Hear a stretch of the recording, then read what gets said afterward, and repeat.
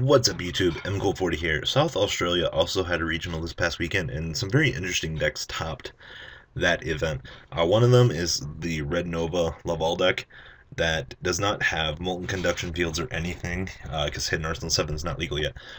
And also Quasar is not legal in Australia. So this deck did a lot of work and I'm very proud of the guy. So I'm going to quickly go through his card choices.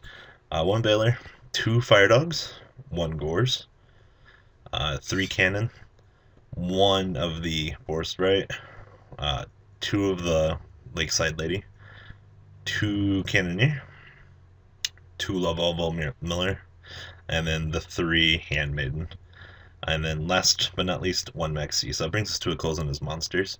For his spells, one Book of Moon, one Creature Swap, one Dark Hole, one Foolish Burial, two Gold Sharks, one Heavy Storm, one Monster Reborn, one Mystical Space Tycoon, two Duality, one Reinforcement of the Army, and then three Rekindling. So, as for his traps, one Bottomless, two Compulse, one Prison, one Mirror Force, the three Solemns, and then two Torrentials. Brings us to a close in his main deck. For his side deck, one Veiler, two Fossil Dyna, two Max C, two Messenger of Peace, two MST, one Twister, one DDV, two Gozen Match, two Royal Decree, and then one of the Ninjutsu Ceremony of Katan. Basically, he just banishes a fire to remove one card in the opponent's graveyard. So, really cool attack, especially since you can just chain it and go off with it. And then for his extra deck, we have Ancient Fiery Dragon, one Flamville Deity. This card really puts in work.